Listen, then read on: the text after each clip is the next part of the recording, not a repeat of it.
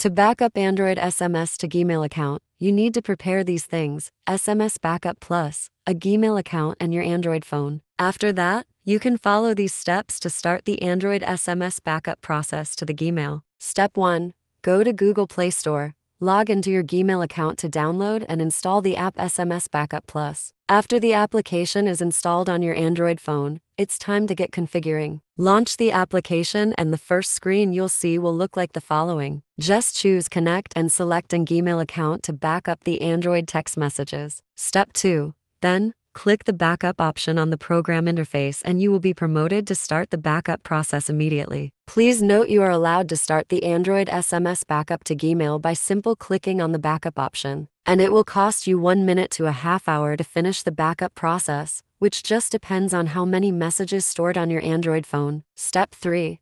After all text messages on your Android phone have been copied to Gmail, you can log into this Gmail account with a web browser. Choose SMS from the left side column and then you can see all the backed up Android SMS here, with all details about these messages are perfectly kept.